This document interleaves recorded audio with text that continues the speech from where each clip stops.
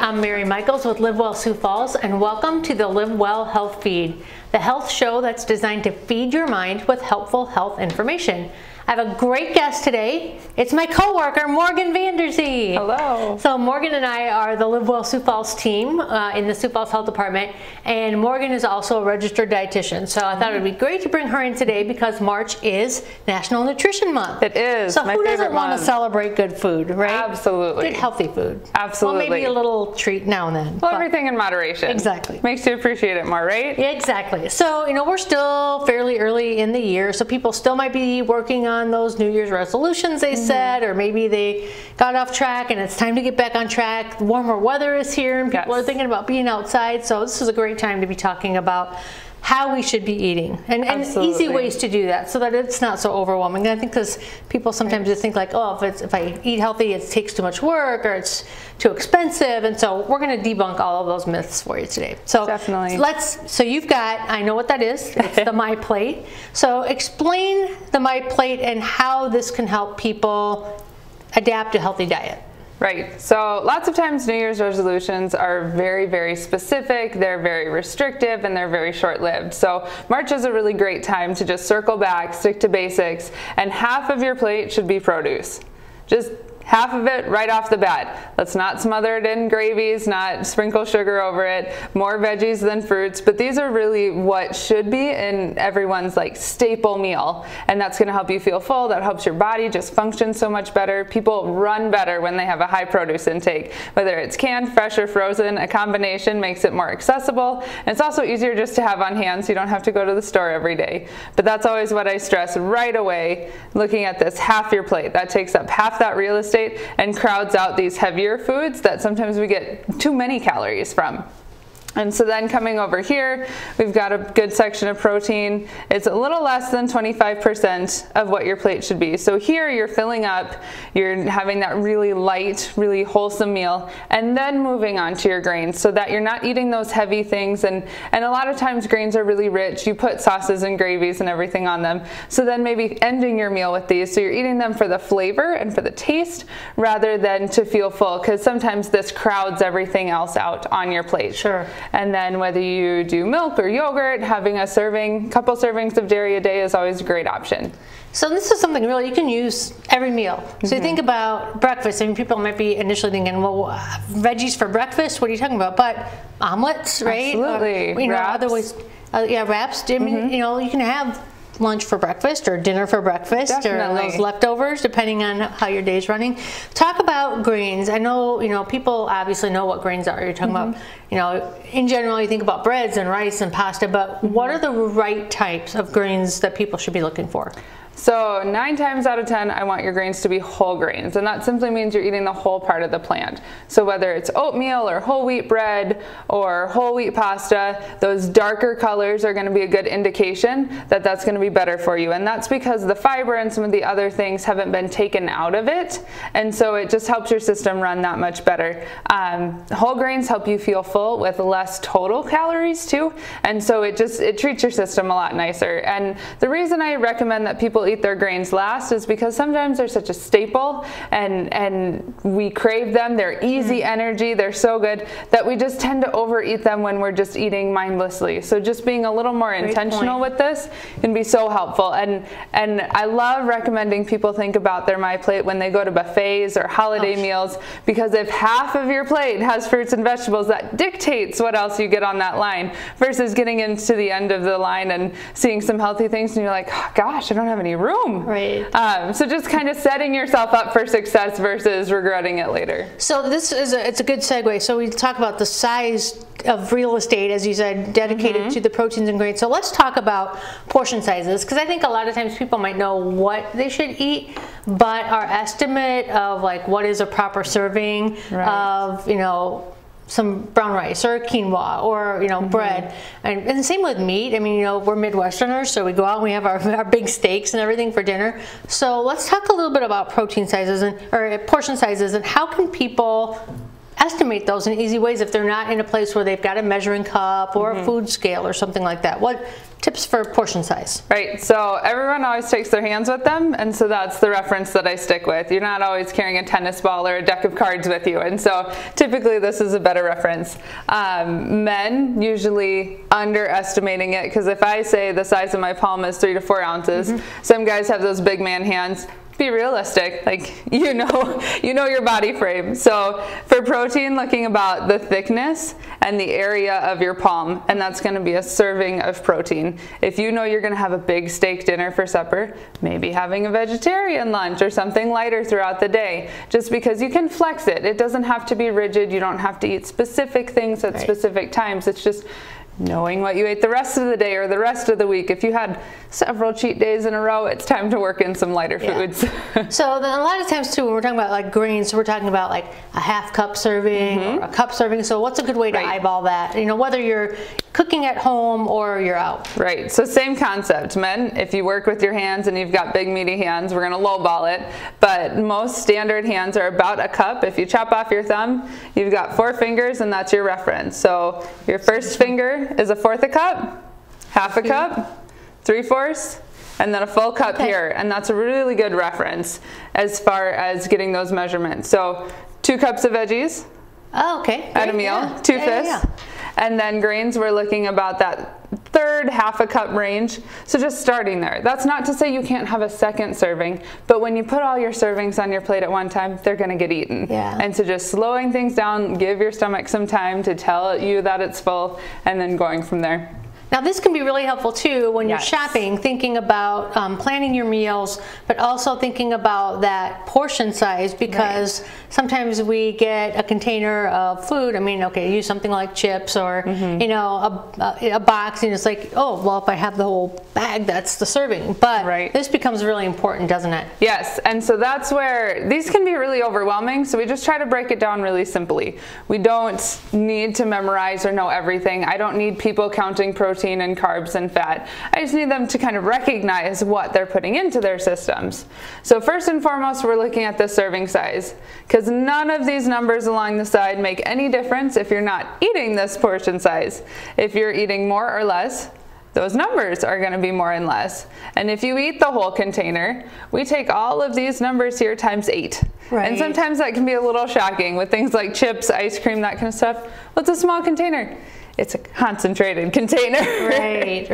And so if you're knowing that you're going to have a big meal in the evening, if you're trying to avoid any certain thing due to dietary restrictions, just starting here and then comparing everything out is going to make it a lot easier. I always recommend that people look at the grams and what's actually in it versus percentages, because these percentages are based on a 2,000 calorie diet, and most of us just don't burn 2,000 calories a day. That's, you know, your typical young adult male who's reasonably active. You or I, we're probably not hitting that unless we're really working out or doing a lot of manual labor. And so that can be a common misunderstanding. Great information. And when we come back, we're going to put all of this to practice and share a great recipe that you can use for any time of day, and we'll tell you the health benefits as we make it. So stay tuned. We'll be right back. A safe and effective COVID-19 vaccination is a critical part of reducing illnesses, hospitalizations, and deaths. South Dakota healthcare providers are working together to distribute the vaccine to as many South Dakotans as possible. Vaccination is the first step to ending this pandemic and getting back to normal. Do your part to keep your community safe. To find out where you can get vaccinated, visit covid.sd.gov. Welcome back to the Live Well Health Feed. I'm here again with my coworker, Morgan Vanderzee, and we are going to put all that great information that Morgan was telling us about nutrition as part of Nutrition Month to good use right now. And we're going to make a smoothie. And I think actually smoothies are such a versatile food item, I guess, because you can use them breakfast, lunch, dinner, snacks. I mean, it's just great for on the go, something kids can help you make. Absolutely. If you're trying to help your kids get some more fruits and veggies in their diet. So this is going to be a good one. It's got an ingredient that I've never put in a smoothie before. So okay, we're going to let Morgan take this off, and we're going to make this great heart-healthy blueberry smoothie. And so we're going to talk a little bit about the ingredients that are going in and why they're good for you. Okay, so Absolutely. let's start off. So what do we have in here already?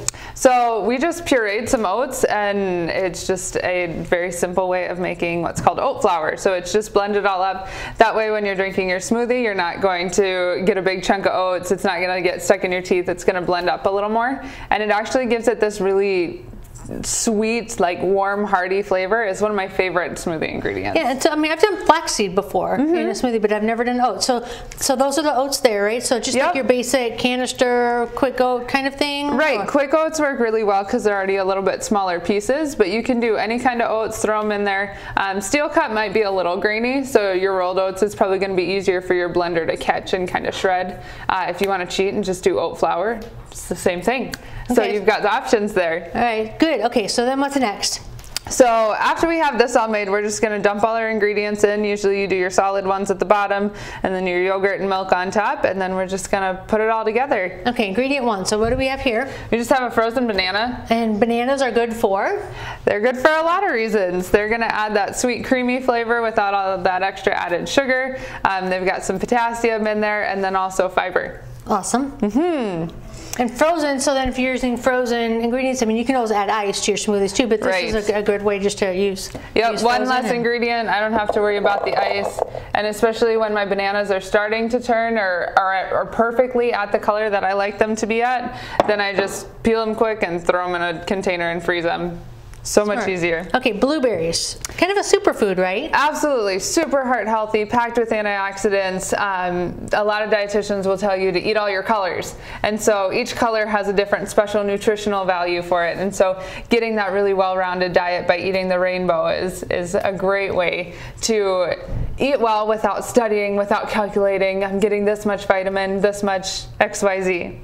Okay, good tip. Okay, so next we have yogurt. So now we're adding our probiotics, we're adding that dairy, that calcium. It's also creamy and going to give your your smoothie a really great texture. It's got some protein. And yogurt is one of those things you have to be really careful and look at your label like we were looking at before because of added sugars. Right. So making sure that you have that low sugar count in your yogurt because you just don't need all those added sugars. Absolutely. And honestly, you can buy unsweetened yogurt and then just add honey, add vanilla, add fruit, and then you can make it your own and you know exactly what's going into it. Good point. Plain yogurt, you can put some sweetened granola on it and then you're still getting that treat without all of that extra sugar because that makes it a little more of a dessert than a staple. Right. Okay, and then lastly we have, missed a little, just some soy milk. So soy milk is closest to dairy milk as far as nutritional value and protein and all of the stuff that's in it, but any milk that you prefer is going to be great, whether you like dairy or whether dairy doesn't sit with you. Almond milk is a great low calorie option. Cashew milk is kind of sweet and kind of fun. You can put oat milk right in your smoothie to really complement that oatmeal flavor. So you've got a lot of great options. All right, so we've got a little bit of everything here. We've got our fruit, we've got dairy, we've got protein and fiber and vitamins and all kinds of good stuff. So what we're going to do, we're going to take a little break, we're going to blend this up, and we're going to show you the finished product when we return. So stay tuned. We'll be right back with the Live Well Health Feed. Hi, I'm Dr. Maurer from Falls Community Health, here today to talk to you about keeping your kids healthy and active. It is recommended kids get at least 60 minutes of physical activity every day. Other important guidelines are to limit screen time to a maximum of 2 hours and avoid sugary beverages. I encourage parents to be healthy role models for their kids by getting out and being active along with them. If you have any questions about nutrition or exercise, contact your physician or Falls Community Health. Welcome back to the Live Well Health Feed. This is going to be the best part of the segment because now we get to taste these delicious smoothies. I totally agree. This awesome purple color. I mean, it just looks so much fun. And I think it'd be really fun for kids, you know, something really different to get them you associate it with their favorite movie characters or cartoon characters. If you throw any sort of spinach or kale in it, then it's all of a sudden a Hulk smoothie or anything that they can relate to and kind of take ownership when they're adding stuff to the blender. It's great. Awesome. Okay, so we saw what was going in. So how did we do when we're looking at My Plate? How did we do with our recipe? We did really well. So the goal with each meal or snack is to hit 3 of these categories, and we were able to get our fruits in from the banana and the blueberries. We got some grains in from blending up that oatmeal, and then our dairy from both the soy milk, which counts as a serving of dairy, and then the yogurt. And it would be really easy to hit the vegetables by that spinach or kale. Absolutely. Throwing that in there. When you blend it up, you can't taste it. So it's a great way to sneak some veggies in, whether it's for you or kids. So you can find this recipe and other recipes on our website, which is www.livewellsiouxfalls.org. You can also follow us on social media, Facebook, Twitter, and Instagram, to check out recipes and other health tips beyond just Nutrition Month. And so as we wrap up today, Morgan, thanks for all the time and the expertise. And now we're going to taste. So cheers to Nutrition Month. Thanks for joining us, and join us next time on the Live Well Health Feed.